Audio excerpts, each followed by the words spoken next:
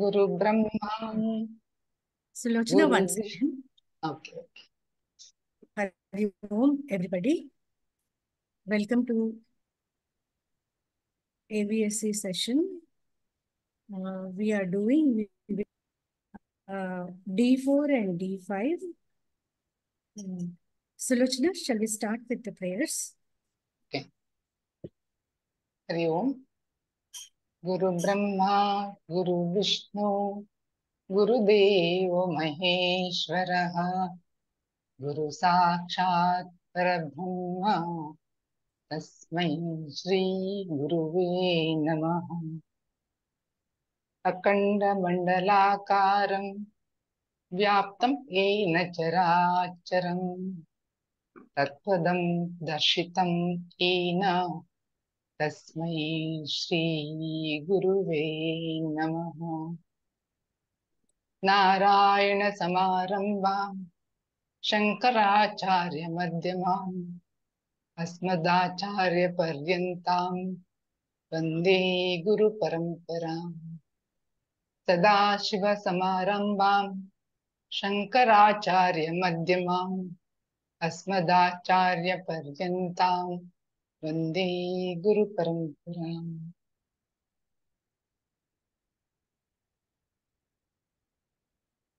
With the blessings of Shri Guruji Prabhuji, we will contemplate on D4 and D5 of Vivekachudamani. Hari Om to all atmajyotis once again. So, last few weeks we have done, we have been doing Vivekachudamani. ನಾವು ಷಡ್ಸಂಪತ್ತಿ ಬಗ್ಗೆ ಮಾತಾಡ್ತಾ ಇದ್ದೀವಿ. ಇದಕ್ಕೆ ಮುಂಚೆ we have done all the 4 ಷಡ್ಸಂಪತ್tis, starting with shama, dama, and we are going into titiksha in detail, dama also. So lot of examples have been given in our video talk by Guruji. So ಇವತ್ತು ನಾವು ಅದರ ಬಗ್ಗೆ ಮನನ ಮಾಡೋಣ. So ಸುಲೋಚನೆ ಅವರೇ, we will start with you only. Okay. ಷಡ್ ಸಂಪತ್ತಿ ಏನು? How does ಷಡ್ ಸಂಪತ್ತಿ help in ಜ್ಞಾನ ಮಾರ್ಗ?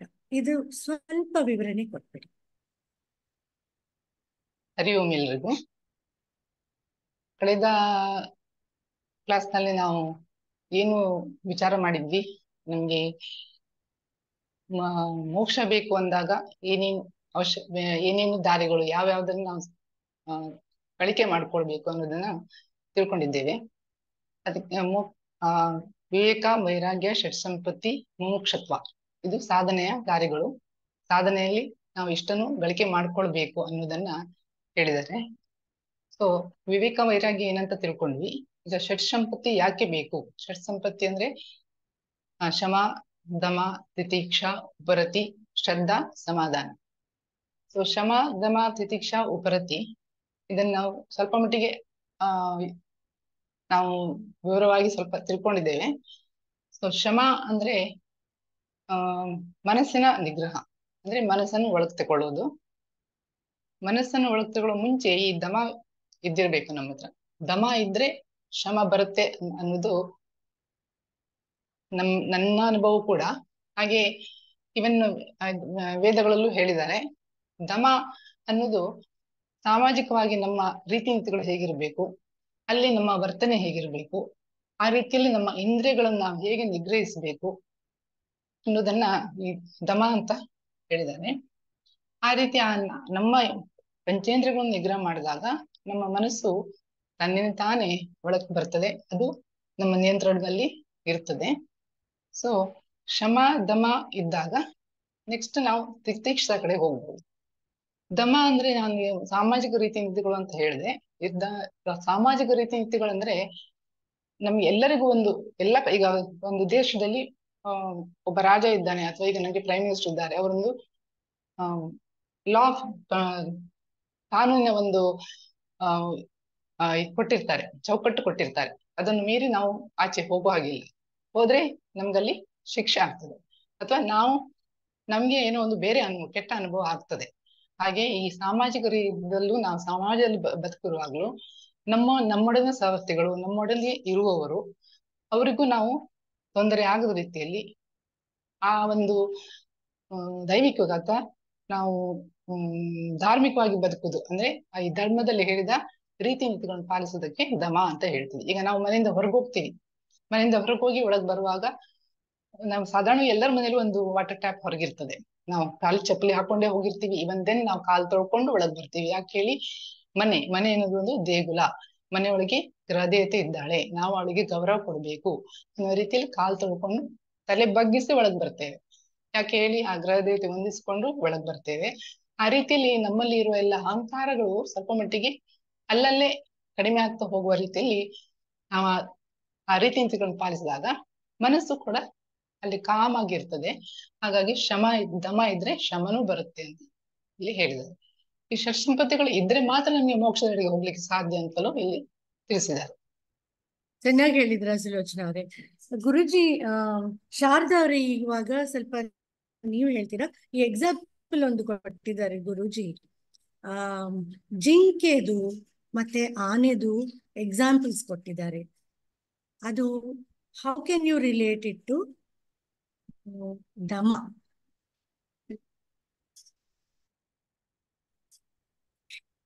ಶಾರದಾ ಅವರೇ, ನೀವು ಸ್ವಲ್ಪ ಎಕ್ಸ್ಪ್ಲನೇಷನ್ ಕೊಡ್ತೀರಾ?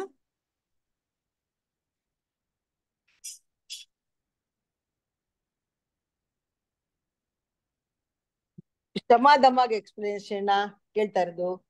ದಮಾದು ಎಕ್ಸ್ಪ್ಲನೇಷನ್ ವಿತ್ ಎಕ್ಸಾಂಪಲ್ಸ್ ಆಫ್ ಜಿಂಕೆ ಮತ್ತೆ ಆನೆ. ಜಿಂಕೆದು ಆನೆದು ನಂಗೆ ಕೇಳಿಸ್ಕೊಳ್ಳಿಲ್ಲಪ್ಪ. ನಾನೇ ಇಲ್ಲ ಶೋಭನಾ. ದಮ ಅಂದ್ರೆ ಗೊತ್ತಾಯ್ತು. ಶಮ ಅಂದ್ರೆ ಮನಸ್ಸನ್ನ ಹತೋಟಿನಲ್ಲಿ ಇಟ್ಕೊಳ್ಳೋದು, ನಮ್ಮ ಹಿಡಿತದಲ್ಲಿ ಇಟ್ಕೊಳ್ಳೋದು. ಹೌದು. ದಮ ಅಂದ್ರೆ ನಮ್ಮ ಇಂದ್ರಿಯಗಳನ್ನ ಹತೋಟಿನಲ್ಲಿ ಇಟ್ಕೊಳ್ಳೋದು. ಕರೆಕ್ಟ್. ಪಂಚ ಜ್ಞಾನೇಂದ್ರಿಯಗಳು, ಪಂಚ ಸರ್ವೇಂದ್ರಿಯಗಳು ಎಲ್ಲದನ್ನು ಹಿಡಿತದಲ್ಲಿ ಇಟ್ಕೋಬೇಕು. ಹಾಗೆ ಮನಸ್ಸು ಶಾಂತ ಮಾಡ್ಕೋಬೇಕು. ಅದು ನನ್ನದು ಅನ್ನೋದನ್ನ ಬಿಡ್ಬೇಕು. ಇದಕ್ಕೆ ಉಪಹಾರತಿ. ಅವು ಮೂರು, ಶಮ ದಮ ಉಪಹಾರತಿ. ಓಕೆ. ತಿತಿಕ್ಷಾ ಹೇಳ್ಬೇಕಾ? ತಿತಿಕ್ಷಾ ಅಂದ್ರೆ ನಮ್ಮ ಆಸೆಗಳನ್ನ ಜಯಿಸೋ ಶಕ್ತಿನ ಬೆಳೆಸ್ಕೋಬೇಕು ನಮ್ಗೆ. ನೀವ್ ಹೇಳಿ, ಮಾತಾಡಿ. What ever you understood, what ever your perception is, ಅದು ಹೇಳಿ. ತಿತಿಕ್ಷಾ ಅಂದ್ರೆ ನಮ್ಮ ಆಸೆಗಳನ್ನ ಜಯಿಸೋ ಶಕ್ತಿನ ನಾವು ಬೆಳೆಸ್ಕೋಬೇಕು. ಶ್ರದ್ಧಾ ಸಮಾಧಾನ ಅಂದ್ರೆ ಈ ಶಂಕರಾಚಾರ್ಯರು ಹೇಳೋ ಹಾಗೆ ಎಲ್ಲ ಈ ವೇದದಲ್ಲಿ ಹೇಳಿರೋದು, ಶಾಸ್ತ್ರದಲ್ಲಿ ಹೇಳಿರೋದು, ಗುರುಗಳು ಹೇಳೋದು ಎಲ್ಲದನ್ನು ಸತ್ಯ ಅಂತ ತಿಳ್ಕೋಬೇಕು. ನಾವು ನಂಬಿಕೆ ಇರ್ಬೇಕು. ಸತ್ಯ ಅಂತ ನಂಬಿದ್ರೆ ಮಾತ್ರನೇ ಶಾಸ್ತ್ರ ಎಲ್ಲರೂ ನಮ್ಗೆ ನಂಬಿಕೆ ಬರುತ್ತೆ. ಈ ದೃಢವಾದ ನಂಬಿಕೆಗೆ ಶ್ರದ್ಧೆ ಅಂತ ಕರೀತಾರೆ. ಇದಕ್ಕೆ ಪ್ರಾಮುಖ್ಯತೆ ಜೀವನದಲ್ಲಿ ಎಲ್ಲದಕ್ಕೂ ಒಂದು ಪ್ರಮಾಣ ಇರ್ಬೇಕು. ಏನಂದ್ರೆ ಪ್ರತ್ಯಕ್ಷ ಪ್ರಮಾಣ. ಅದಕ್ಕೆ ಒಂದು ಎಕ್ಸಾಂಪಲ್, ಒಂದ್ ಹಣ್ಣು ಎದುರುಗಡೆ ಇದೆ ಅಂದ್ರೆ ಅದು ಪ್ರತ್ಯಕ್ಷ ಪ್ರಮಾಣ. ಯಾಕೆ? ನಮಗೆ ಕಣ್ಣಿಗೆ ಕಾಣಿಸ್ತಾ ಇದೆ, ಅದಕ್ಕೆ ಪ್ರತ್ಯಕ್ಷ ಪ್ರಮಾಣ ಅಂತೀವಿ. ಅನುಮಾನ ಪ್ರಮಾಣ ಅಂದ್ರೆ ಒಂದು ಮನೇಲಿ ಒಂದು ಲೈಟ್ ಇದೆ ಅಂತ ಇಟ್ಕೊಳ್ಳಿ. ಅವ್ರ ಮನೇಲಿ ಯಾರಾದ್ರೂ ಇರ್ಬೋದು ಅಂತ ಅನುಮಾನ ಅಷ್ಟೇ. ನಮ್ಗೆ ಇದಾರೋ ಇಲ್ವೋ ನಮಗ್ ಗೊತ್ತಿಲ್ಲ, ಆದ್ರೆ ಸುಮ್ನೆ ಅನುಮಾನ. ಅಲ್ಲೊಂದು ಲೈಟ್ ಉರಿತಾ ಇದೆ, ಅವ್ರ ಮನೇಲಿ ಯಾರೋ ಇರ್ಬೋದು, ಅದು ಅನುಮಾನ. ಪ್ರತ್ಯಕ್ಷ ಅನುಮಾನ ಪ್ರಮಾಣ, ಪ್ರತ್ಯಕ್ಷ ಪ್ರಮಾಣ, ಎರಡು ಪ್ರಮಾಣಗಳು. ಈ ಮೂರನೇ ದಾರಿ ಇವೆರಡರಿಂದನೂ ತಿಳಿಯದೇ ಇರೋದೇ ಮೂರನೇದು, ಅದೇ ಶಬ್ದ ಪ್ರಮಾಣ. ಶಬ್ದ ಪ್ರಮಾಣದಿಂದ ತಿಳ್ಕೊಬಹುದು. ಶಬ್ದ ಪ್ರಮಾಣ ಅಂದ್ರೆ ವೇದ ಮಾತೆ ಶಬ್ದಗಳು ಬಹಳ ನಂಬಿಕೆಯಿಂದ ತಿಳ್ಕೊಬೇಕು. ಇದನ್ನ ಭಗವದ್ಗೀತೆ ಶಬ್ದಗಳು ಕೂಡ ಮುಖ್ಯನೇ. ಫಾರ್ ಎಕ್ಸಾಂಪಲ್, ಯಾರೋ ಅಮೆರಿಕಾಗ್ ಹೋಗಿರ್ತಾನೆ, ಅವನ ಹೆಂಡತಿ ಪ್ರೆಗ್ನೆಂಟ್ ಆಗಿರ್ತಾಳೆ. ಬರೋಷ್ಟು ಬಂದಾಗ ಮಗು ನೋಡ್ತಾನೆ, ಅವ್ನ ಮಗು ನೋಡೇ ಇರಲ್ಲ. ಆದ್ರೆ ಅವ್ರಮ್ಮ ಇವರೇ ನಿಮ್ಮಪ್ಪ ಅಂದ್ರೆ ಅದು ನಂಬುತ್ತೆ. ಎಷ್ಟ್ ಚೆನ್ನಾಗಿ ನಂಬುತ್ತೆ ಅಂದ್ರೆ ಅದು ಆತ್ಮವಾಕ್ಯ, ಆಪ್ತವಾಕ್ಯ. ಅದು ಅಷ್ಟು ನಂಬಿಕೆ ಅಮ್ಮನ ಮೇಲೆ. ಅಮ್ಮ ಹೇಳೋದು ಏನು ಸುಳ್ಳು ಹೇಳಲ್ಲ ಅನ್ನೋ ತರ. ಹಾಗೆ ಅದೇ ತರನೇ ನಾವು ಇದನ್ನ ನಂಬಬೇಕು. ವೇದ ಮಾತುಗಳನ್ನ ನಂಬಬೇಕು. ಆಪ್ತ ನಂಬಿಕೆ ಇರ್ಬೇಕು ನಮ್ಗೆ. ಅದರಿಂದ ಇದಕ್ಕೆ ಆಪ್ತವಾಕ್ಯ ಅಂತ ಕರೀತಾರೆ. ಹೀಗೆ ಏನೇ ವಿಷಯ ಬೇಕಾದ್ರೂ ಮೂರು ದಾರಿಗಳು: ಪ್ರತ್ಯಕ್ಷ, ಅನುಮಾನ, ಆಪ್ತವಾಕ್ಯ, ಇವು ಮೂರು ಇರ್ಬೇಕು. ಆತ್ಮಜ್ಞಾನಕ್ಕೆ ಇವೆರಡು ನಮ್ಗೆ ಕೆಲಸ ಮಾಡಲ್ಲ. ಪ್ರತ್ಯಕ್ಷನೂ ಕೆಲಸ ಮಾಡಲ್ಲ, ಅನುಮಾನನೂ ಕೆಲಸ ಮಾಡಲ್ಲ. ಆಪ್ತವಾಕ್ಯ ಮಾತ್ರ ಜ್ಞಾನ ಬರಕ್ಕೆ ಸಾಧ್ಯ. ಜ್ಞಾನ ಕೊಡ್ಸಕ್ ಅದೊಂದಕ್ಕೆ ಕೈಲಾಗದು. ಈ ನಾಮ ರೂಪ ಆಕಾರ ಗುಣ ಯಾವುದೂ ಇಲ್ಲ. ಶಬ್ದ ರಸ ಗಂಧ ಸ್ಪರ್ಶ ರೂಪ ಇವುಗಳಿಂದ ಮಾತ್ರ ಆತ್ಮಜ್ಞಾನ ಪಡೆಯಕ್ ಸಾಧ್ಯ ಇದೆ ನಮ್ಗೆ. ಆತ್ಮನಿಗಂತೂ ಯಾವುದೂ ಇಲ್ಲ, ಆ ಬ್ರಹ್ಮನಿಗೂ ಯಾವುದೂ ಇಲ್ಲ. ಆತ್ಮನಿಗೆ ಜ್ಞಾನ ಬರ್ಬೇಕಾದ್ರೆ ಏನ್ ಮಾಡ್ಬೇಕು? ಕೇವಲ ಶಬ್ದ ಪ್ರಮಾಣದಿಂದ ಮಾತ್ರ. ಅವಳು ಹೇಳೋ ಮಾತನ್ನ ಅರ್ಥ ಮಾಡ್ಕೊಂಡ್ರೆ ಮಾತ್ರ ಮತ್ತೆ ಮಾತಿಲ್ಲ. ಇದೇ ಆಪ್ತ ಪ್ರಮಾಣ. ಅದು ತಾಯಿಯ ಮಾತು ಆಗ್ಬೋದು. ನಾವು ಮಗು ಇದ್ದಾಗ ತಾಯಿಯ ಮಾತು ಮಗುವಿಗೆ ಹೇಗೆ ಆಪ್ತ ಪ್ರಮಾಣಗಳು, ಹಾಗೆ ವೇದ ಮಾತೆ ಮಾತು ಕೂಡ ನಮ್ಗೆ ಆಪ್ತವಾಕ್ಯ ಆಗಿರ್ಬೇಕು. ಆಗ ಮಾತ್ರ ನಮಗೆ ಬ್ರಹ್ಮಜ್ಞಾನ. ಅಯ್ಯೋ ಅದ್ ಹೇಳದ್ ನಮ್ಗೆ ನಂಬಿಕೆ ಇಲ್ಲ ಅಂದ್ರೆ ನಮ್ಗೆ ಯಾವ್ದು ಬರಲ್ಲ, ನಮ್ಗೆ ಜ್ಞಾನ ಬರಲ್ಲ, ಖಂಡಿತ ಬರಲ್ಲ. ವೇದ ಮಾತೆ ಹೇಳೋದು ಒಂದೇ ತತ್ವಮಸಿ. ನಾವು ವೇದ ಮಾತೆಗೆ ಮಗು ಇದ್ದಾಗೆ, ನೀನೇ ಬ್ರಹ್ಮ ಅಂತ ತಿಳಿದು ವೇದ ಮಾತೆ ಹೇಳುತ್ತೆ.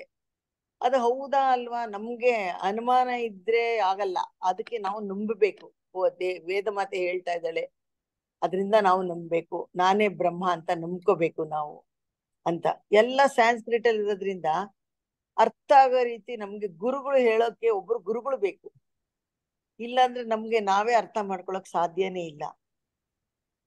ಈ ಮಗುಗೆ ಒಂದು ಎಕ್ಸಾಂಪಲ್, ಅಮ್ಮ ಊಟ ಚೂರ್ ಮಾಡಿಸ್ತಿರೋ ತರನೇ ವೇದ ಮಾತೆ ನಮ್ಗೆ ಗುರುವಿನ ಮಾತು ಸತ್ಯ ಅಂತ ತಿಳ್ಕೊಬೇಕು. ಯಾಕೆಂದ್ರೆ ನಮ್ಗೆ ಆತ್ಮಜ್ಞಾನ ಬರ್ಬೇಕಂದ್ರೆ ಇದು ನಮ್ಗೆ ಸತ್ಯ ಅಂತ ನಂಬಿಕೆ ಇರ್ಬೇಕು. ಇದಕ್ಕೆ ನಮ್ಗೆ ಶಬ್ದ ಪ್ರಮಾಣ ಅಂತ ಕರೀತಾರೆ. ಕೇವಲ ಗುರುವಿನಿಂದ ಮಾತ್ರನೇ ಆಪ್ತ ಪ್ರಮಾಣದಿಂದ ಮಾತ್ರನೇ ನಮ್ಗೆ ಜ್ಞಾನ ಬರಕ್ ಸಾಧ್ಯ. ಗುರು ಇಲ್ದೇ ಇದ್ರೆ ನಮ್ಗೆ ಖಂಡಿತ ನಮ್ಗೆ ಬರಲ್ಲ. ಅದ್ ಸಾಕ ಶ್ರದ್ಧೆ ಹೇಳ್ಬೇಕಾ? ಥ್ಯಾಂಕ್ ಯು ಶಾರದಾ ಅವರೇ, ತುಂಬಾ ಚೆನ್ನಾಗಿ ಹೇಳಿದ್ದೀರಾ. Vasuki, you wanted to speak about ದಮ ಅಂಡ್ ಎಕ್ಸಾಂಪಲ್ಸ್ ಆಫ್ ಜಿಂಕೆ ಮತ್ತೆ ಆನೆ. ಸೊ ನೀವು ಎಕ್ಸ್ಪ್ಲೇನ್ ಮಾಡ್ತೀರಾ? ಶೋರ್ ಶೋಭನಾ. ಇದೆ ಜಿಂಕೆ ಒಳ್ಳೆಯದಲ್ಲ. ದಮ ದಮ ಅಂತಂದಾಗ ಅದು ಇಂದ್ರಿಯ ನಿಗ್ರಹ, ಸೊ ಸೆನ್ಸ್ ಕಂಟ್ರೋಲ್. ನಮ್ಗೆ ಯಾವಾಗ್ಲೂ ನಮ್ಮ ವ್ಯವಹಾರ ಬಾಹ್ಯದ ಕಡೆಗಿರುತ್ತೆ. ಸೊ ಬಾಹ್ಯದ ಕಡೆಗೆ ಅಂತಂದಾಗ ವ್ಯವಹಾರ ನಾವು 5 ಸೆನ್ಸ್ ಆರ್ಗನ್ಸ್ ಮೂಲಕ ಮಾಡ್ತೀವಿ. ಕಣ್ಣು, ಮೂಗು, ಚರ್ಮ, ಕಿವಿ, ನಾಲಿಗೆ. ಸೊ ಇವು 4 ನಮ್ಮನ್ನ ಆಚೆ ಕಡೆ ಎಳಿತಾ ಇರುತ್ತೆ. ಸೊ ನಾವು ಅದನ್ನ ಅದ್ರ ಕಡೆ ಜಾಸ್ತಿ ಗಮನ ಕೊಟ್ಟು ನಾವು ಏನೇ ಕೆಲಸ ಮಾಡಿದ್ರು ಅದ್ರ ಒಳಗಡೆ ಸಿಕ್ಕಾಕೊಂಡ್ಬಿಡ್ತೀವಿ. ಯಾಕೆ ಅಂತಂದ್ರೆ ಕೆಲವೊಂದು ನಮ್ಗೆ ಇಷ್ಟ ಆಗತ್ತೆ, ಮಾಡೋದಿಕ್ ಇಷ್ಟ ಆಗತ್ತೆ, ಕೆಲವೊಂದು ನಮಗೆ ಬೇಡ ಅನ್ಸುತ್ತೆ. ಸೊ ಇದಕ್ಕೆಲ್ಲ ಕಾರಣ ಏನು? ನಮ್ಮ ಸೆನ್ಸ್ ಆರ್ಗನ್ಸ್ ಮೂಲಕ ನಮ್ಗೆ ವಿಷಯ ಸಂಗ್ರಹಣೆ ಆಗತ್ತೆ. ಮತ್ ಅದರಿಂದ ನನಗೆ ಇಷ್ಟ ಆಗೋದು ಬೇಡ ಆಗೋದು ಎಲ್ಲ ಡಿಸೈಡ್ ಆಗ್ತಾ ಹೋಗುತ್ತೆ. ಸೊ ಆವಾಗ ನಮ್ಗೆ ಯಾವಾಗ ರಾಗದ್ವೇಷಗಳಲ್ಲಿ ನಾವು ಸಿಕ್ಕಾಕೊಂಡ್ಬಿಡ್ತೀವೋ ನಮ್ಗೆ ಮನಸ್ಸು ಶಾಂತವಾಗೋದಿಲ್ಲ. ಸೊ ಇಲ್ಲಿ ಷಟ್ ಸಂಪತ್ತಿ ಅಂತಂದ್ರೇನೆ ಶಾಂತ ಆಗುವಂಥದ್ದು ಅಂತ. ಸೊ ಶಾಂತ ಆಗ್ಬೇಕು ಅಂತಂದ್ರೆ ಇಂದ್ರಿಯನ ನಾವು ಕಂಟ್ರೋಲ್ ಮಾಡಿದಾಗ ಮನಸ್ಸು ಕೂಡ ಅದ್ರ ಹಿಂದೆ ಶಾಂತ ಆಗತ್ತೆ. ಆದ್ರೆ ಅದಕ್ಕೆ ಗುರುಜಿ ಎಕ್ಸಾಂಪಲ್ಸ್ ಕೊಟ್ಟಿರೋದು ಏನಂತಂದ್ರೆ ಜಿಂಕೆ ಮತ್ತೆ ಆನೆ ಬಗ್ಗೆ ಹೇಳಿದ್ದಾರೆ. ಜಿಂಕೆನ ಹಿಡಿಬೇಕು ಅಂತಂದ್ರೆ ಜಿಂಕೆಗೆ ಒಂದು ಸುಂದರವಾದ ಒಂದು ಹಾಡು ಅಥವಾ ಸಮ್ ಮ್ಯೂಸಿಕ್ ತುಂಬಾ ಇಷ್ಟ ಅದಕ್ಕೆ.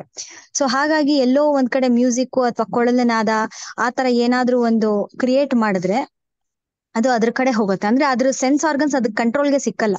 ಏನ್ ಮಾಡತ್ತೆ, ಅದನ್ನ ಆ ಹಾಡನ್ನ ಆ ಸೌಂಡ್ ಕಡೆ ಹೊರಟೋಗುತ್ತೆ. ಅಲ್ಲಿ ಅವಾಗ ಅವರು ಅದನ್ನ ಜಿಂಕೆನ ಹಿಡಿದು ಬಿಡ್ತಾರೆ. ಅದೇ ತರನೇ ಆನೆನಿಗೂ ಅದ್ರದ್ದು ಒಂದು ಆನೆಗೆ ಏನಂತಂದ್ರೆ ಹೆಣ್ಣಾನೆ, ಗಂಡಾನೆ ಇದ್ರೆ ಹೆಣ್ಣಾನೆ, ಹೆಣ್ಣಾನೆ ಇದ್ರೆ ಗಂಡಾನೆ, ಅದಕ್ಕೆ ಅಟ್ರಾಕ್ಷನ್. ಸೊ ಹಾಗಾಗಿ ಒಂದು ಖಡ್ಡಾದಲ್ಲಿ ಒಂದ್ ಆನೆನ ಕೂಡ್ ಹಾಕಿದ್ರೆ ಅಥವಾ ಕಟ್ ಹಾಕಿದ್ರೆ ಇನ್ನೊಂದ್ ಆನೆ ಬಂದೇ ಬರುತ್ತೆ. ಸೊ ಹಾಗಾಗಿ ಇಂದ್ರಿಯ ನಿಗ್ರಹ ಆ ಒಂದು ಏನಂತಾರೆ ವೀಕ್ನೆಸ್ ನ ಹಿಡ್ಕೊಂಡು ಈ ಒಂದು ಪ್ರಾಣಿಗಳನ್ನ ಹಿಡ್ಕೊಳ್ಳೋ ಅಂತ ಒಂದು ಕಾರ್ಯ ಹಂಟಿಂಗ್ ನಡೆಯುತ್ತೆ. ಅದೇ ತರಾನೇ ನಾವು ಕೂಡ ಸೆನ್ಸ್ ಆರ್ಗನ್ಸ್ ಮೂಲಕ ಬಾಹ್ಯ ಜಗತ್ ಕಡೆ ಹೋಗಿ ಹಂಟ್ ಆಗ್ಬಿಡ್ತೀವಿ. ಅಂದ್ರೆ ಇವನು ಬೇಡ ಹೇಗೆ ಹಂಟ್ ಮಾಡ್ತಾನೋ ಹಾಗೆ ನಮ್ಮ ಸೆನ್ಸ್ ಆರ್ಗನ್ಸ್ ಮೂಲಕ ನಮ್ಮ ಆಸೆಗಳನ್ನ ಹಿಡಿದಿಟ್ಟು ನಾವು ಕೂಡ ಅಲ್ಲಿ ಬಂಧನಕ್ಕೆ ಸಿಕ್ಕಾಕೊಂಡ್ಬಿಡ್ತೀವಿ. ಹೇಗೆ ಆನೆ ಮತ್ತೆ ಜಿಂಕೆ ಸಿಕ್ಕಾಕೊಂಡ್ಬಿಡುತ್ತೋ ಅದೇ ರೀತಿ ಸಿಕ್ಕಾಕೊಂಡ್ಬಿಡ್ತೀವಿ. ಅದಕ್ಕೋಸ್ಕರ ನಾವು ಸೆನ್ಸ್ ಆರ್ಗನ್ಸ್ ಅಂದ್ರೆ ಇಂದ್ರಿಯಗಳ ಒಂದು ಕಂಟ್ರೋಲ್ ದಮ ಅನ್ನೋದನ್ನ ಮಾಡ್ಬೇಕು ಅನ್ನೋದನ್ನ ಗುರುಜಿ ಎಕ್ಸಾಂಪಲ್ ಮೂಲಕ ಎಕ್ಸ್ಪ್ಲೈನ್ ಮಾಡಿದ್ದಾರೆ. Very nicely you have explained, Vasaki. Jinke actually it is for hearing. ಅದು ಕೇಳಿಸ್ಕೊಳ್ಳೋದು. ಸೊ ದಟ್ ಈಸ್ ಒನ್ ಇಂದ್ರಿಯ ಅಲ್ವಾ. ಆನೆ ಇಟ್ ಈಸ್ ಐಸ್. ಸೊ ಈ ಎರಡು ಇಂದ್ರಿಯಕ್ಕೋಸ್ಕರ ಎಕ್ಸಾಂಪಲ್ಸ್ ಕೊಟ್ಟಿದ್ದಾರೆ ಗುರುಜಿ. So he has explained it very beautifully, giving lots and lots of examples. ಹಾಗೆ how can we explain the sense of tongue with one example? Guruji gave this example number of times. Tongue especially. ಕಾಫಿದು example, ಟೀದು example ಕೊಡ್ಬೋದು. ಹಾಗೆ addiction. So Shaila ಅವರೇ ನೀವು ಹೇಳ್ತೀರಾ? ಹರಿ ಓಂ madam. ಇಂದ್ರಿಯಗಳ ನಿಗ್ರಹದ ಬಗ್ಗೆ ಹೇಳಿದಾರಲ್ಲ, ಅದರಲ್ಲಿ ನಾಲಿಗೆ ಬಗ್ಗೆ ಕೇಳಿದ್ದೀರಾ. ನಾಲಿಗೆ ಎಷ್ಟೋ ಸರಿ ಕೆಲವುದಕ್ಕೆ ಅಡಿಕ್ಟ್ ಆಗಿರುತ್ತೆ. ನೀವು ಹೇಳೋದಾಗೆ ಟೀ ಅಥವಾ ಕಾಫಿ ಕುಡಿಬೇಕು ಅಥವಾ ಸ್ವೀಟ್ ತಿನ್ಬೇಕು. ಅದನ್ನ ನಿಗ್ರಹಿಸೋದು ಹೇಗೆ ಅಂತಂತಂದ್ರೆ ಅದಕ್ಕೂ ಲಿಮಿಟೇಷನ್ಸ್ ಇರುತ್ತೆ. ಕೆಲವು ಸರಿ ಎಷ್ಟು ಬೇಕೋ ಅಷ್ಟು ತಗೊಳ್ಬೋದು ಅಥವಾ ಅದನ್ನ ಬಿಡ್ಲೂಬಹುದು. ಅದನ್ನ ಜಾಸ್ತಿ ಮಾಡಕ್ ಹೋಗ್ಬಾರ್ದು. ಅದನ್ನ ನಿಗ್ರಹಿಸ್ಬೇಕು ಅಂತಂತಂದ್ರೆ ಹೇಗೆ ಇಂದ್ರಿಯಗಳನ್ನ ನಮ್ಮ ಆತ್ಮಜ್ಞಾನದ ಕಡೆಗೆ ಇದ್ ಮಾಡ್ಬೇಕು, ಒಳಗಡೆ ಹೇಳ್ಕೊಳ್ಬೇಕು. ಒಂದು ಟಾರ್ಟಾಯಿಸ್ ಎಕ್ಸಾಂಪಲ್ ಕೊಟ್ಟಿದ್ದಾರೆ ಗುರೂಜಿ. ಹಾಗೆ ನಾಲ್ಗೆ ಬಗ್ಗೆನೂ ಅಷ್ಟೇನೆ ಅದ್ರ ಲಿಮಿಟೇಷನ್ಸ್ ಇರ್ಬೇಕು. If you want to have ತಗೊಳ್ಬೇಕು, ಅದ್ರ ಬಿಟ್ಬಿಟ್ಟು ನಮ್ ಫೋಕಸ್ ಯಾವ ಕಡೆಗೆ ಇರ್ಬೇಕು, ಆತ್ಮಜ್ಞಾನದ ಬಗ್ಗೆ ಜ್ಞಾನ ತಿಳ್ಕೊಳ್ಬೇಕು. ಸೊ ಈ ಇಂದ್ರಿಯನ ಒಳಗೆ ಹೇಳ್ಕೊಳ್ಬೇಕು ಅಂತ ಹೇಳಿದೆ. ಅರ್ಥ ಆಗಿದೆ.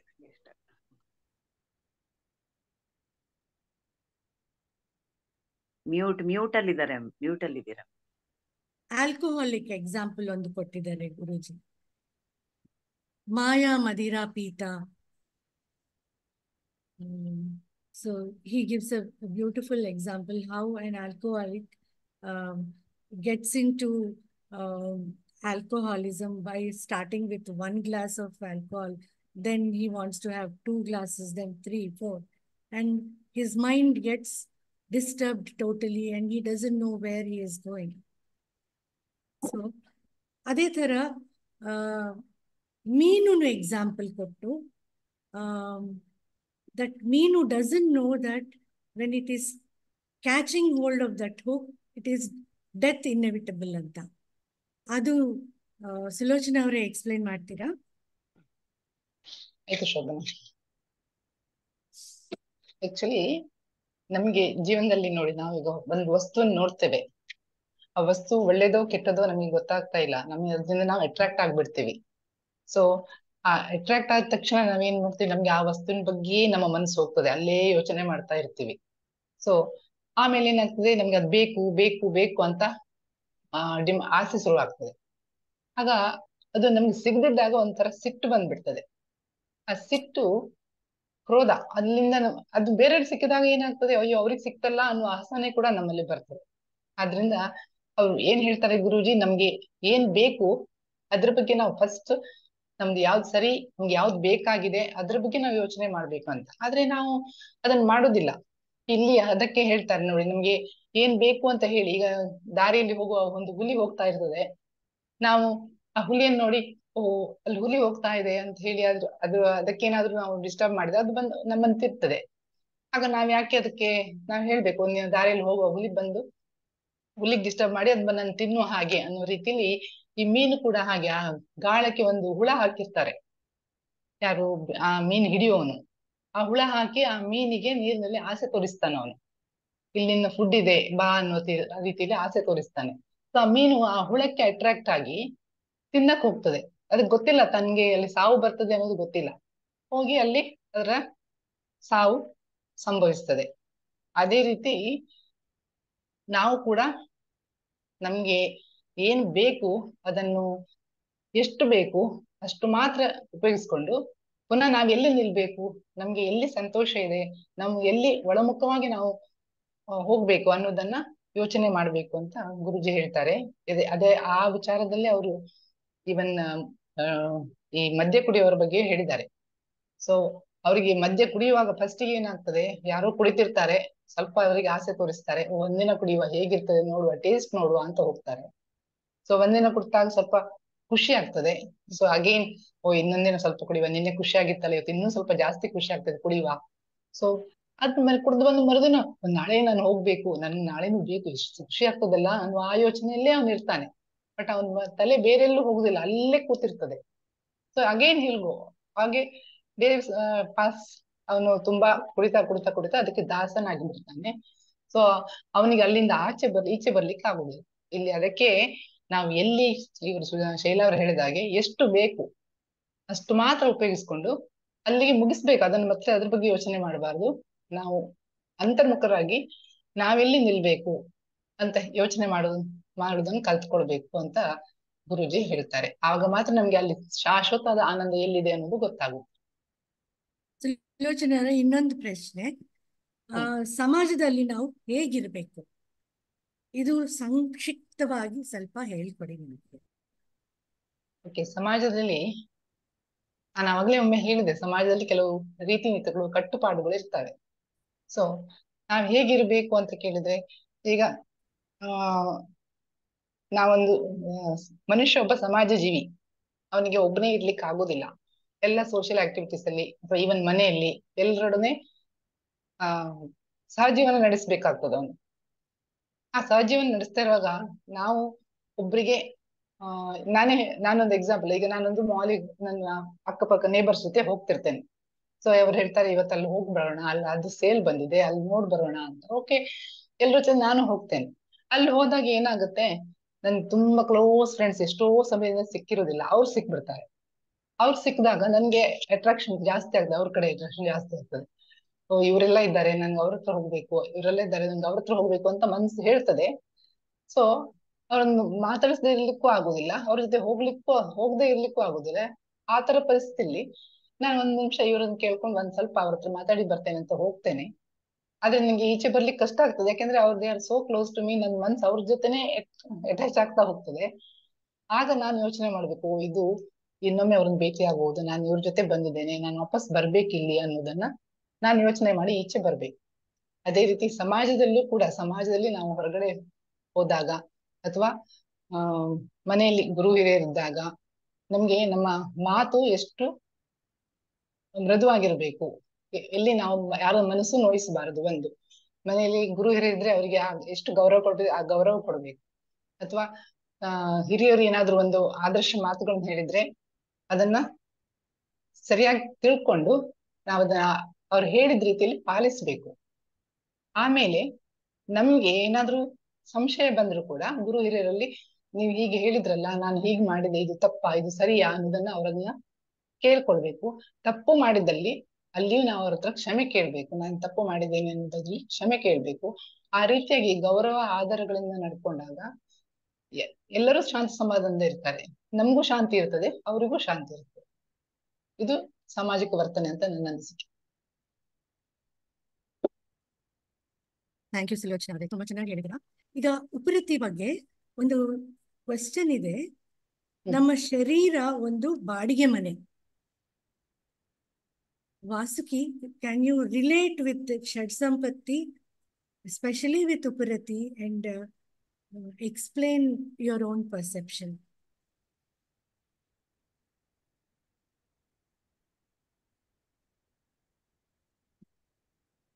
ಯಾ, ಸೊ ಶರೀರ ಅಂತಂದ್ರೆ ಇದೊಂದು ಬಾಡಿಗೆ ಮನೆ. ಅಂದ್ರೆ ಎಷ್ಟು ಉಪಯೋಗ ಮಾಡ್ಬೇಕು ಅಷ್ಟು ಮಾತ್ರ ಉಪಯೋಗ ಮಾಡ್ಬೇಕು. ಯಾವಾಗ ಅಲ್ಲಿ ಓನರ್ಶಿಪ್ ಅನ್ನೋದು ಬಂದ್ಬಿಡತ್ತೋ ಅವಾಗ ಅಲ್ಲಿ ನಾನು ನನ್ನದು ಅನ್ನೋದು ಅಧಿಕಾರ ಜಾಸ್ತಿ ಆದಾಗ ದೆನ್ ಅದನ್ನ ಈ ಒಂದು ದೇಹನ ನಾವು ಜಾಸ್ತಿನೇ ಉಪಯೋಗಿಸ್ಕೊಂಡ್ಬಿಡ್ತೀವಿ, R V ten to lose it.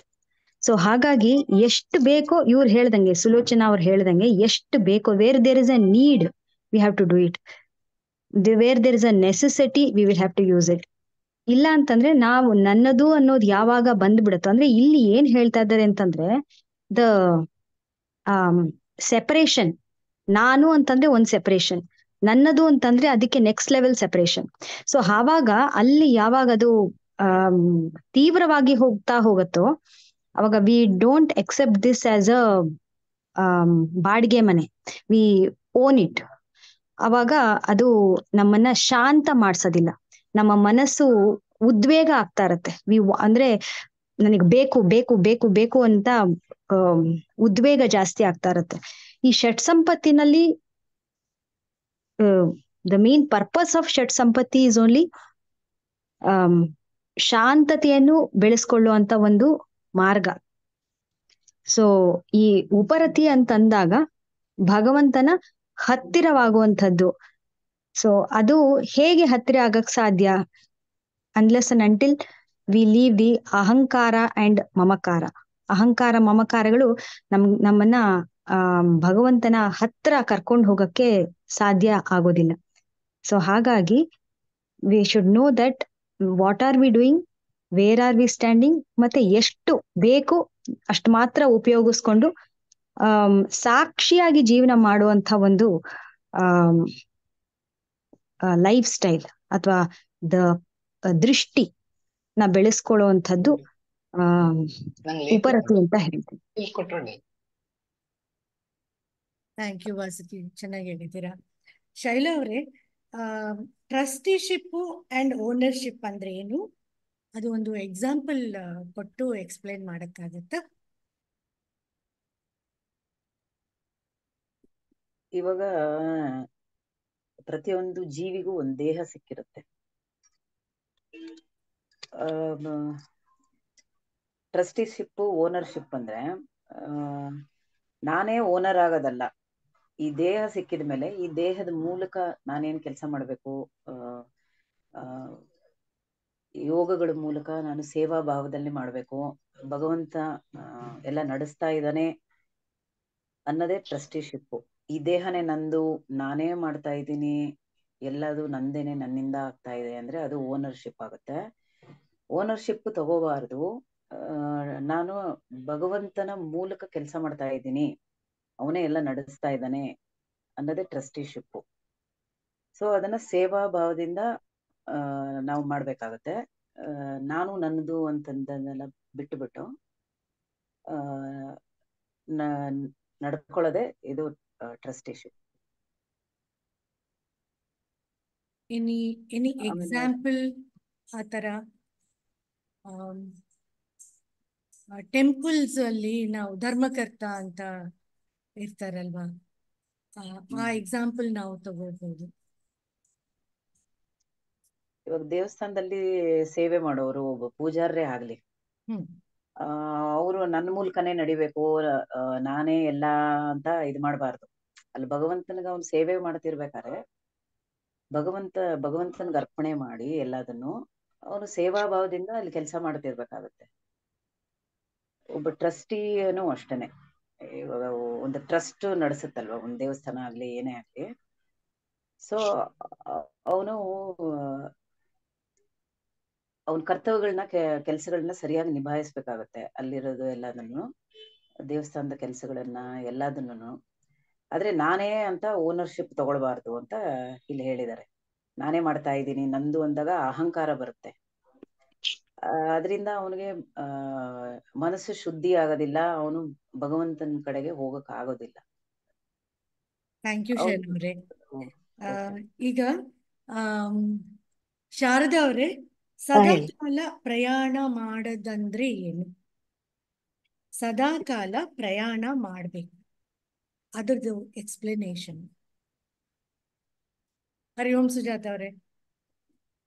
ಸದಾಕಾಲ ಪ್ರಯಾಣ ಯಾರು ಮಾಡಕ್ಕ ಸಾಧ್ಯ ಇಲ್ಲ. ಯಾವಾಗ ಬೇಕೋ ಅವಾಗ ಅಷ್ಟೇ ಮಾಡ್ಬೇಕಲ್ವಾ? ಯಾವಾಗ್ಲೂ ಪ್ರಯಾಣ ಹೇಗ್ ಮಾಡಕ್ಕಾಗತ್ತೆ?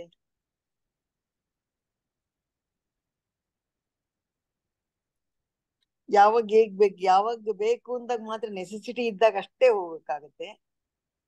ಸುಮ್ನೆ ಹೋಗಕ್ ಸಾಧ್ಯ ಇಲ್ಲ. ಅದು ಏನ್ ಎಷ್ಟು ನೆಸೆಸಿಟಿ ಇದೆ, ಎಲ್ಲಿಗೆ ಹೋಗ್ಬೇಕು, ಎಷ್ಟೊತ್ತಿಗೆ ಹೋಗ್ಬೇಕು, ಎಷ್ಟೊತ್ತಿಗೆ ಬರ್ಬೇಕು, ಎಲ್ಲ ನೋಡ್ಕೊಂಡು ಪ್ರಯಾಣ ಮಾಡ್ಬೇಕು. ಪ್ರಯಾಣಕ್ಕೊಂದು ಲಿಮಿಟ್ ಇದೆ. ಆ ಲಿಮಿಟ್ ಕ್ರಾಸ್ ಮಾಡಕ್ ಆಗಲ್ಲ. ಆ ಲಿಮಿಟ್ ಅಲ್ಲೇ ಹೋಗ್ಬೇಕು. ಆಗ್ಲೇನೆ ಎಲ್ಲಾನು ಸಾಧ್ಯ, ಎಲ್ಲ ಮಾಡಕ್ ಸಾಧ್ಯ. ಈಗ ಒಂದ್ ದೇವಸ್ಥಾನಕ್ಕೆ ಹೋದ್ರು ಕೂಡ ನಾವು ಒಂದ್ ಮಂಗಳಾರತಿ ಆಗೋವರೆಗೂ ಇರ್ತೀವಿ ಅಷ್ಟೇ. ಆಮೇಲೆ ತಿರ್ಗಿ ಸುಮ್ನೆ ದೇವ್ರ ಮುಂದೆ ಕೂತ್ಕೊಂಡ್ರೆ ಕೂತ್ಕೊಳ್ಳಲ್ಲ ನಾವು. ಅದು ಆಗಲ್ಲ. ಮಂಗಳಾರತಿ ಆಗೋಯ್ತು, ನಮ್ಗಿನ್ನೇನ್ ಕೆಲ್ಸ ಅನ್ಬಿಟ್ಟು ಎದ್ ಬರ್ತಾ ಇರ್ತೀವಿ. ಅದೇ ತರನೇ ಪ್ರತಿಯೊಂದು ಬಟ್ ಇದ್ರಲ್ಲಿ ಏನಿದೆ ನಂಗೆ ಗೊತ್ತಿಲ್ಲ, ನಾನು ಕೇಳಿಸ್ಕೊಂಡಿಲ್ವಾ ಇಲ್ಲ ಇದ್ರಲ್ಲಿ ಇಲ್ವಾ ನಂಗೆ ಗೊತ್ತಿಲ್ಲ. ನನ್ಗೆ ಅನ್ಸಿದ್ ನಾನು ಹೇಳ್ತಾ ಇದ್ದೀನಿ ಅಷ್ಟೇ.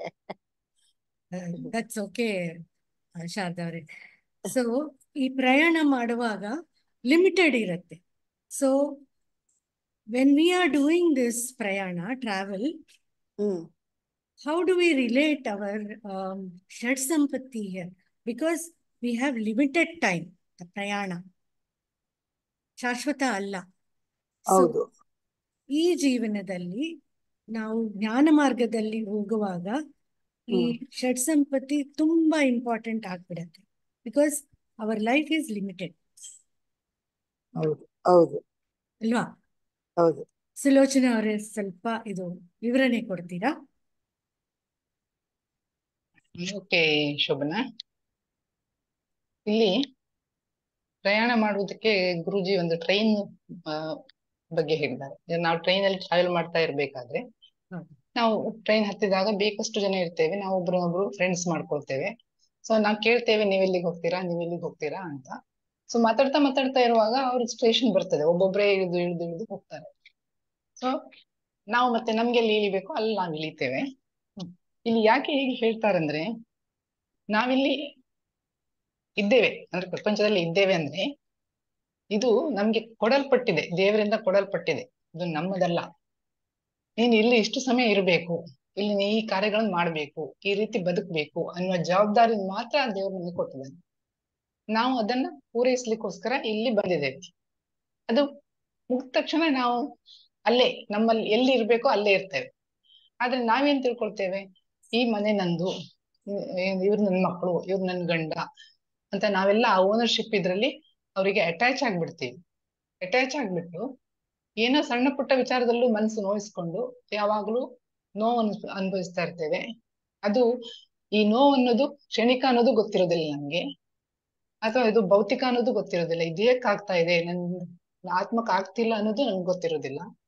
ಸೊ ಆ ನೋವನ್ನ ಆವಾಗ ಅನುಭವಿಸ್ತೇವೆ, ಕ್ಷಣಿಕವಾಗಿ ಅನುಭವಿಸ್ತೇವೆ.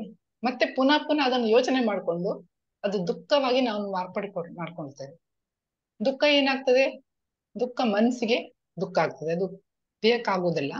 ಇವನ್ ಮನಸ್ಸಿಗೆ ದುಃಖ ಆದಾಗ ಏನಾಗ್ತದೆ, ನಮ್ಮ ಮನಸ್ಸು ತಲ್ಲಣಗೊಳ್ಳುತ್ತದೆ. ಸೊ ಆಗ ನಾವು ಇಲ್ಲಿ ಯಾಕೆ ಬಂದಿದ್ದೀವಿ, ನಾವ್ ಯಾಕೆ ಇಲ್ಲಿ ಜೀವನ ಮಾಡ್ತಾ ಇದ್ದೇವೆ ಅನ್ನೋದನ್ನ ಮರೆತು ಬಿಡ್ತೇವೆ. ಸೊ ದಟ್ ಈ ಟ್ರಾವೆಲ್ ಅನ್ನೋದನ್ನ ನಾವು ಹೇಗ್ ತಿಳ್ಕೊಳ್ಬೇಕು ಅಂದ್ರೆ, ಭಗವಂತ ನಮ್ಮನ್ನು ಈ ಡೆಸ್ಟಿನೇಷನ್ ಕಳಿಸಿದ್ದಾನೆ. ಸೊ ಈ ಡೆಸ್ಟಿನೇಷನ್ ಅಲ್ಲಿ ನಾವು ಏನ್ ಮಾಡ್ಬೇಕು, ನಮ್ಮ ಜವಾಬ್ದಾರಿ ಏನು ಅಂತ ತಿಳ್ಕೊಂಡ್ರೆ ನಮ್ಗೆ ಅವಾಗ ನಾವು ಯಾವ ರೀತಿಯಲ್ಲಿ ಜೀವನ ಮಾಡ್ಬೇಕು ಅನ್ನೋದು ಅರ್ಥ ಆಗ್ತದೆ. ಸೊ ನಮ್ಮ ಕಾರ್ಯ ಮುಗಿದ ಮೇಲೆ ನಾವು ವಾಪಸ್ ಒಳಗಿನ ನಮ್ಮ ಆತ್ಮ ಸ್ವರೂಪದಲ್ಲೇ ನಿಲ್ತೇವೆ. ಸೊ ನಮ್ಗೇನು ಆ ಒಂದು ನನ್ಗೆ ನಾಳೆ ಸಾವು ಬರ್ತದೆ ಅಂದ್ರೂ ಕೂಡ ಯಾರಿಗೂ ಗೊತ್ತಿರೋದಿಲ್ಲ. But we think that we are going to die tomorrow, ಆವಾಗ್ಲೂ ನಮ್ಗೇನು ಬೇಸರ ಆಗುದಿಲ್ಲ ಅಂತ ನನ್ನ ಅನಿಸಿಕೆ. ಈ ರೀತಿ we are travellers in this world. Thank you, very nicely. Sujata ಅವರೇ, ಇದು ಸ್ಕಾಲರ್ ಅಂದ್ರೆ ಅದು ಸ್ವಲ್ಪ ಎಕ್ಸ್ಪ್ಲೇನ್ ಮಾಡ್ತೀರಾ? Who is A scholar and can we call him a ಜ್ಞಾನಿ?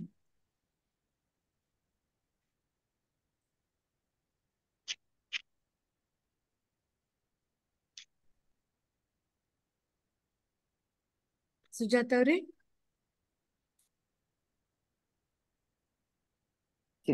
Hello. ಹಾ, Sujata. Hello. Yeah, just parking. Yeah, scholar andre he knows only like theoretical part. Practically, he doesn't know how to live his life. Only theory ಗೊತ್ತಿರೋರ್ಗೆ scholars ಅಂತಾರೆ. That is what I am thinking. Yeah. ಬ್ರಹ್ಮಜ್ಞಾನಿ ಬೇರೆ, What scholars about a ಬೇರೆ. ಜ್ಞಾನಿ? ಜ್ಞಾನಿ, what is the difference? Gnani knows who he is actually is. Gnani is the one who is beyond his mind, body, mind, and intellect. Okay. And he knows who is he and what is the that he is limitless and he is the soul. Thank you, Sujata. Yeah. Vasuki, can you explain about Jivan Mukti? Guruji spoke about two things here, and they are required for Jivan Mukti. These two things, and shraddha.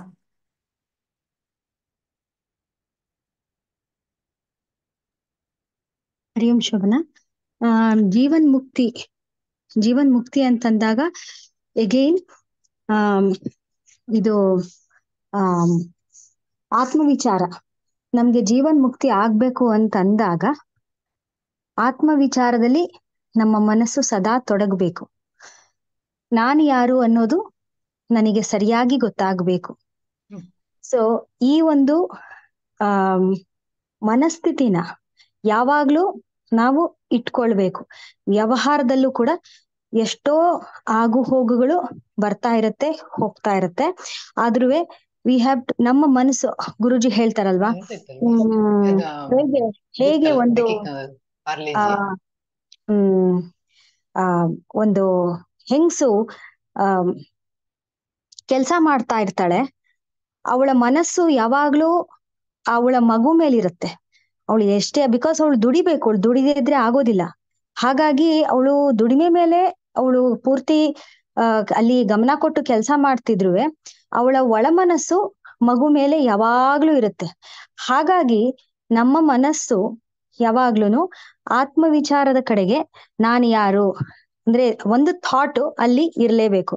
ನಾನ್ ಯಾಕೆ ಈ decision ತಗೊಂಡಿದ್ದೀನಿ, ನಾನ್ ಏನ್ ಯೋಚನೆ ಮಾಡ್ತಾ ಇದ್ದೀನಿ, ನನಗ್ ಯಾಕೆ ಕೋಪ ಬರ್ತಾ ಇದೆ, ನನ್ಗ್ ಯಾಕೆ ಬೇಜಾರಾಗ್ತಾ ಇದೆ, ನನ್ಗ್ ಯಾಕೆ ಖುಷಿ ಆಗ್ತಾ ಇದೆ, which is that thought, am I really attracted to something ಇಲ್ವಾ? ಅಥವಾ ಈ ತರ ಒಂದು ಯೋಚನೆ ಮಾಡ್ತಾ ಮಾಡ್ತಾ ಮಾಡ್ತಾ ನಾನು ಆ ಒಂದು ಆತ್ಮವಿಚಾರದಲ್ಲಿ ಮನಸ್ಸನ್ನ ತೊಡಗಿಸ್ಕೊಳ್ಬೇಕು.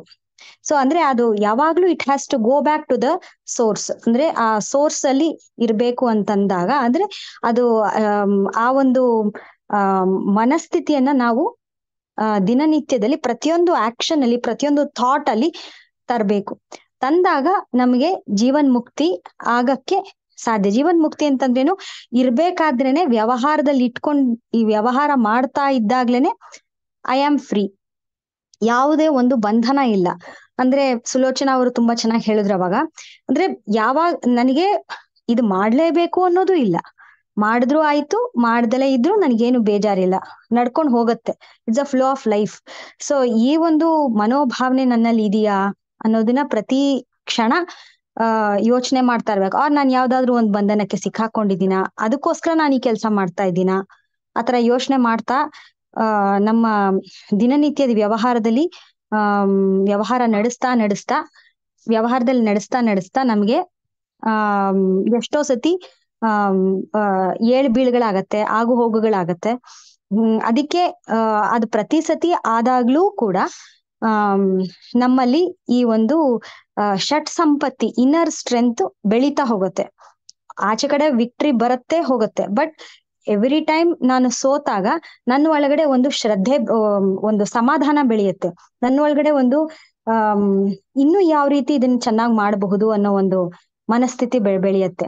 ಒಂದು ಸ್ಟ್ರೆಂತ್, ಧೈರ್ಯ, ಮತ್ತೆ ನಮ್ಗೆ ಯಾವಾಗ ಸೋಲ್ತೀವೋ ಅವಾಗ ಮತ್ತೆಗೆ ನಾವು ಗುರುವಾಕ್ಯದ ಮೇಲೆ ಹೋಗ್ತೀವಿ, ಶಬ್ದ ಪ್ರಮಾಣದ ಮೇಲೆ ಹೋಗ್ತೀವಿ. ಗುರುಗಳು ಏನ್ ಹೇಳಿದ್ರು, ನಾನ್ ಯಾಕೆ ಯೋಚನೆ ಮಾಡ್ತಾ ಇದ್ದೀನಿ, ನಾನ್ ಯಾಕೆ ಹೀಗ್ ಮಾಡ್ತಾ ಇದ್ದೀನಿ. So again come back to the source. ಅವಾಗ ಏನಾಗತ್ತೆ, ನಮ್ ಒಳಗಡೆ ಒಂದು ಇದು ಷಟ್ ಸಂಪತ್ತಿಗಳು ಜಾಸ್ತಿ ಆಗ್ತಾ ಹೋಗುತ್ತೆ, ಇನ್ನರ್ ಸ್ಟ್ರೆಂತ್ ಡೆವಲಪ್ ಆಗ್ತಾ ಹೋಗುತ್ತೆ. ಸೊ ಈ ರೀತಿ ದಿನನಿತ್ಯದಲ್ಲಿ ಜೀವನ ಮಾಡ್ತಾ ಇನ್ನರ್ ಸ್ಟ್ರೆಂತ್ ನ ಡೆವಲಪ್ ಮಾಡ್ಕೋತಾ ಜೀವನ್ ಮುಕ್ತಿಯ ಕಡೆಗೆ ನಾವು ಹೋಗಬಹುದು.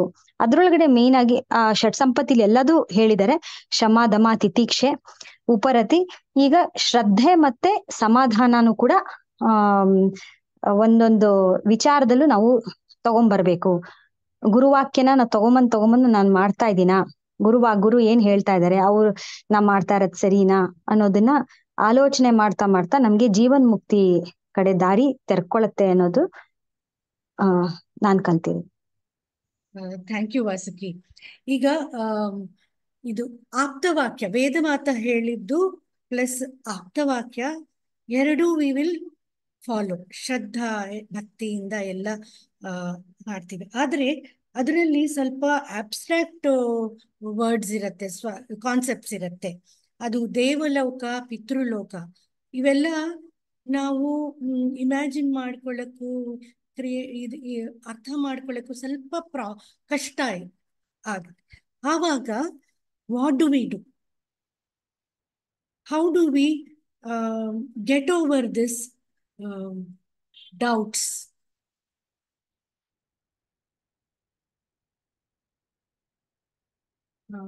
ಸುಲೋಚನಾ ಅವರೇ, ನೀವು ಹೇಳಕ್ಕಾಗತ್ತಾ?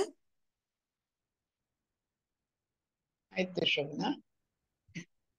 ಆಕ್ಚುಲಿ ಇಲ್ಲಿ ಶಬ್ದ ಪ್ರಮಾಣ ಅಂತ ಒಂದು ಏನ್ ಗುರುಜಿ ಹೇಳಿದ್ದಾರೆ, ಇದ್ರ ಬಗ್ಗೆ ನಾವು ತುಂಬಾ ಗಮನ ಕೊಡ್ಬೇಕಾಗ್ತದೆ. ಯಾಕಂದ್ರೆ ನಮ್ಗೆ ಪ್ರತ್ಯಕ್ಷ ಪ್ರಮಾಣ, ಅನುಮಾನ ಎಲ್ಲವೂ ನಮ್ಗೆ ಅನುಭವ ಆಗ್ತದೆ. ಯಾಕೆ ಒಂದನ್ನು ನೋಡಿದ ತಕ್ಷಣ ಓ ಇದು ಇದೆ ಅನ್ನೋ ಒಂದು ಆ ಕಣ್ಣಿನ ಮೂಲಕ ನಾವು ನೋಡ್ತೀವಲ್ಲ, ಸೊ ಇದು ಇದೆ ಅನ್ನೋದು ದೃಢಪಡ್ತದೆ. ಅನುಮಾನ ಕೂಡ ಹಾಗೆ. ಆಗ್ಲೇ ಶಾರದವ್ರು ಹೇಳಿದಂಗೆ, ನಾವು ಯಾರೋ ಒಂದು ಮನೆಗೆ ಹೋಗ್ತೇವೆ, ಸಂಜೆ ಆಗ್ತಾ ಇರ್ತದೆ, ಅವ್ರ ಮನೆ ಗೇಟ್ ಹತ್ರ ಹೋದಾಗ ಅವ್ರ ಮನೇಲಿ ದೀಪವೇ ಕಾಣುವುದಿಲ್ಲ, ಬೆಳಕೆ ಕಾಣುವುದಿಲ್ಲ. ಸೊ ವಿ ಥಿಂಕ್ ಮೋಸ್ಟ್ಲಿ ಅವ್ರು ಹೊರಗಡೆ ಹೋಗಿರ್ಬೇಕು, ಮನೆಯಲ್ಲಿ ದೀಪ ಇಲ್ಲ ಅಂತ. ಆ ಅನುಮಾನದಿಂದ ನಾವು ವಾಪಸ್ ಹೋಗ್ತೇವೆ. ಆದ್ರೆ ಇಲ್ಲಿ ಶಬ್ದ ಪ್ರಮಾಣ ಅನ್ನೋದು ಕೂಡ ಆ ವೇದ ಮಾತೆ ವಾಕ್ಯಗಳು, ಗುರುವಾಕ್ಯ, ಇದ್ರಲ್ಲಿ ನಾವು ನಂಬಿಕೆಯನ್ನು ಇಟ್ಕೊಂಡಿರ್ಬೇಕು. ಆ ನಂಬಿಕೆ ಅನ್ನೋದು ಹೇಗಿರ್ಬೇಕಂದ್ರೆ ಅದು ದೃಢವಾಗಿರ್ಬೇಕು. ಸೊ ಗುರುಗಳು ಹೇಳಿದ್ದಾರೆ ತೊಂದ್ರೆ ಇಲ್ಲ ಅಂತ ಆ ತರ ಫೀಲಿಂಗ್ ಅಲ್ಲಿ ಇದ್ರೆ ಅದು ದೃಢವಾದ ಶ್ರದ್ಧೆ ಅಲ್ಲ, ನಂಬಿಕೆ ಅಲ್ಲ. ವೇದಮತೆ ಏನ್ ಹೇಳಿದ್ದಾರೆ, ಗುರು ಏನ್ ಹೇಳಿದ್ದಾರೆ, ಅದು 100% ಸತ್ಯ, ಇದನ್ನ ನಾನು ಪಾಲಿಸಲೇಬೇಕು ಅನ್ನೋ ಒಂದು ದೃಢ ವಿಶ್ವಾಸ ಇದ್ದಾಗ ಈ ಶಬ್ದ ಪ್ರಮಾಣದಿಂದ ನಾವು ನಮ್ಮ ಆತ್ಮಜ್ಞಾನದ ಕಡೆಗೆ ನಮ್ಮ ಪಯಣ ಖಂಡಿತ ಸಾಧ್ಯ ಆಗ್ತದೆ. ಇಲ್ಲಿ ಈ ಪ್ರತ್ಯಕ್ಷ ಪ್ರಮಾಣ, ಅನುಮಾನ, ಶಬ್ದ ಪ್ರಮಾಣ, ಇಲ್ಲಿ ಎರಡು ಒಂದು ವಿರೋಧ ಬಂದಾಗ ನಮ್ಗೆ ಒಂಥರ ಸಂಶಯ ಬರ್ತದೆ. ಈಗ ನಮ್ಗೆ ಹೇಳ್ತಾರೆ, ಇದು ತುಂಬಾ ಪುಣ್ಯ ಮಾಡಿದ್ರೆ ನಾವು ಸ್ವರ್ಗಲೋಕಕ್ಕೆ ಹೋಗ್ತೀವಿ, ಮೇಲೆ ಸ್ವರ್ಗಲೋಕ ಇದೆ ಅಂತ ನಾವು ಯೋಚನೆ ಮಾಡಿದ್ರೆ ನಿಮ್ಗೆ ಸ್ವರ್ಗಲೋಕ ಕಾಣ್ತದ? ಇಲ್ಲ. ಸ್ವರ್ಗಲೋಕ ಎಲ್ಲಿದೆ? ಮೇಲ್ಗಡೆ ಇದೆ. ಅದು ಎಲ್ಲಿ ಮೇಲೆ? ನೀವು ಮೇಲೆ ನೋಡಿದ್ರೆ ಸ್ವರ್ಗಲೋಕ ಕಾಣುದಿಲ್ಲ. ಸೊ ನಮ್ಗೊಂದ್ ಸ್ವಲ್ಪ ಡೌಟ್ ಇರ್ತದೆ, ಅನುಮಾನ. ಎಲ್ಲರೂ ಹೇಳ್ತಾರೆ ಇದೆ ಅಂತೆ, ಅದಕ್ಕೆ ನಾನು ಇರ್ಬಹುದು ಅಂತ ಯೋಚನೆ ಮಾಡ್ತೇವೆ. ಈಗ ಗುರುವಾಕ್ಯದಲ್ಲಿ ನಮ್ಗೆ ನಂಬಿಕೆ ಇಲ್ಲ ಅಂದ್ರೆ, ಈಗ ನಾವು ಗುರುವಾಕ್ಯ ಒಂದು ಗುರು ಹೇಳ್ತಾರೆ ನೀವು ತತ್ವಮಸಿ ಅಂತ ಹೇಳಿದಾಗ ನನ್ಗೆ ಅನಿಸ್ತದೆ, ಅಯ್ಯೋ ನಾನು ಹೇಗೆ ತತ್ವಮಸಿ? ನನ್ಗೆಂದು ಇಷ್ಟೆಲ್ಲ ಈ ಪ್ರಪಂಚದ ಮಾಯೆಗಳಿಂದ ನಾನು ಬೇಕದ್ದು ಬೇಡದ್ದು ಎಲ್ಲ ಮಾಡ್ತಾ ಇರ್ತೇನೆ, ಇಷ್ಟು ಬಂಧನ ಸಿಕ್ಕಾಕೊಂಡಿದ್ದೇನೆ, ನಾನೇಗೆ ಬ್ರಹ್ಮ ಆಗುವುದು ಅಂತ ನಾವ್ ಯೋಚನೆ ಮಾಡ್ತೇವೆ. ಸೊ ಈ ತತ್ವಮಸಿ ನೀನೇ ಬ್ರಹ್ಮ ಅನ್ನೋದನ್ನ ಗುರುಗಳು ಹೇಳೋದನ್ನ ನಾವು ಫಸ್ಟಿಗೆ ನಮ್ಗೆ ಒಂಥರ ವಿರೋಧವೇ ಇರ್ತದೆ. ಇಲ್ಲಪ್ಪ, ಹೀಗಾಗ್ಲಿ ಹೇಗೆ ಸಾಧ್ಯ?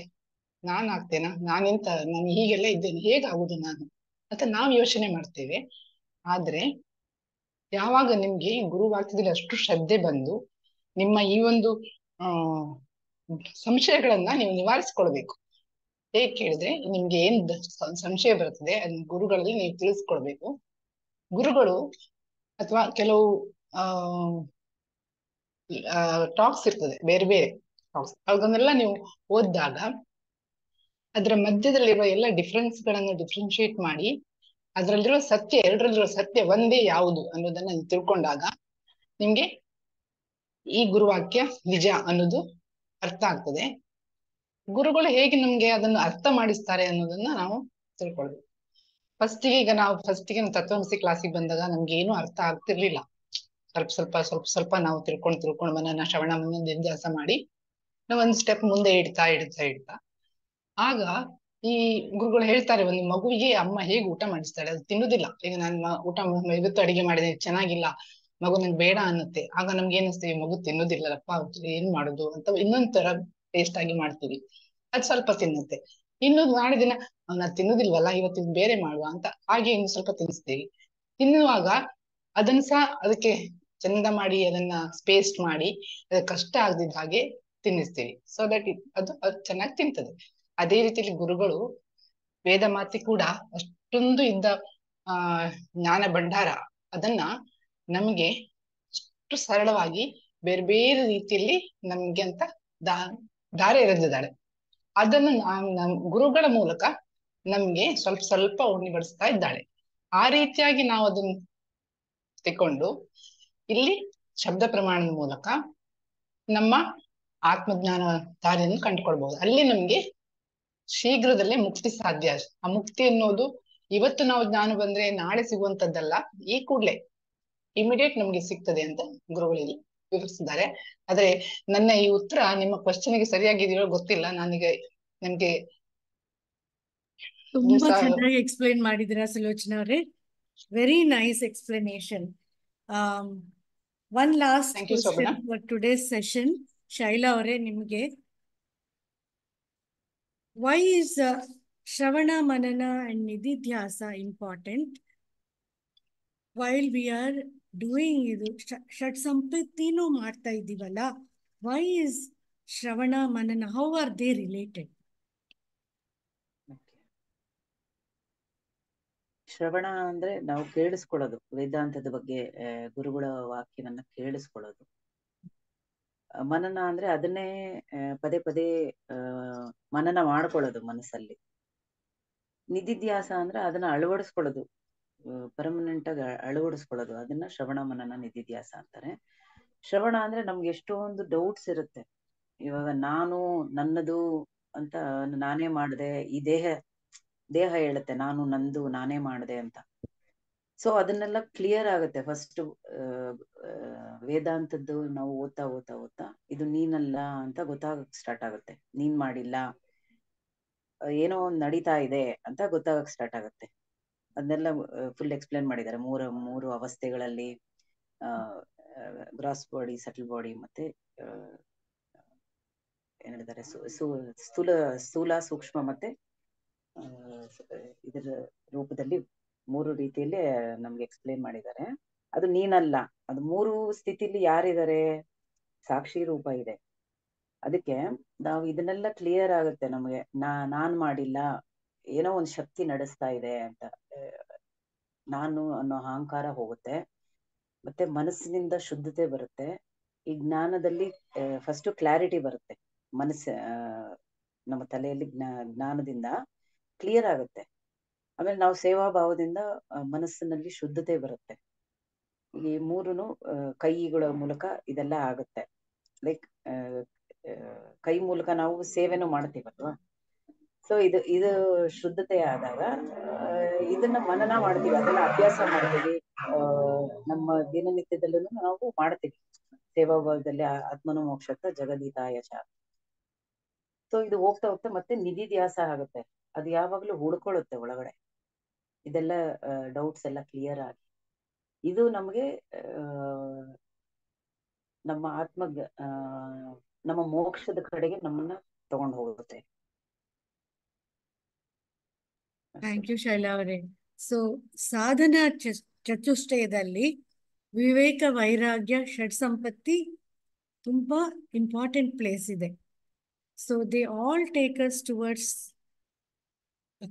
ಅವರ್ ಕಾರಣ ಗುರು. ದೆನ್ ಶ್ರವಣ, ಮನನ, ನಿಧಿಧ್ಯಾಸದಿಂದ we realize, self-realization ಆಗುತ್ತೆ ನಮಗೆ. So with that, we come to the end of this session. Sulochana avare, please do the closing prayers also today. Okay.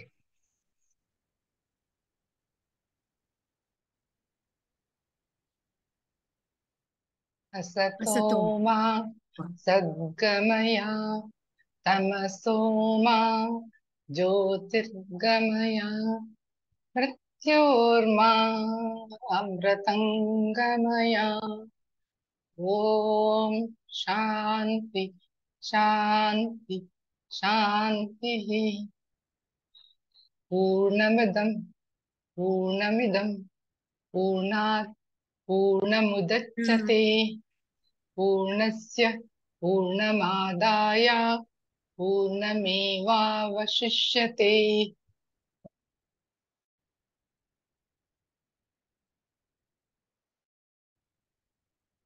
ನಾನು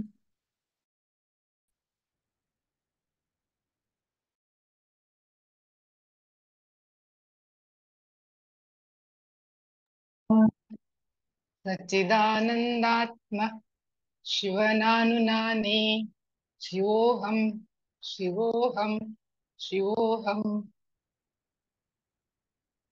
Atmadarshanam Brahmadarshanam Brahmadarshanam Satyadarshanam. Loka samastaha sukino bhavantu. Loka samastaha sukino bhavantu. Loka samastaha sukino bhavantu. Hari Om. Shri Sarvam Shri Gurupadarpanastu. That's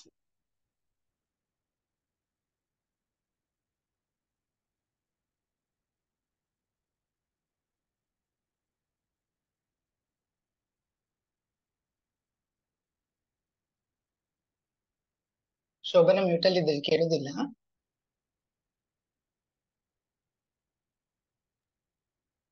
Hari Om. With that, we complete this session. Next session, we will be having D5 and 10 minutes of D6 talks. Hari Om. Shobana, this week, today I'm shifting to my in-laws house. So I may or may not be able to attend the next class. Anyway, I will let you know.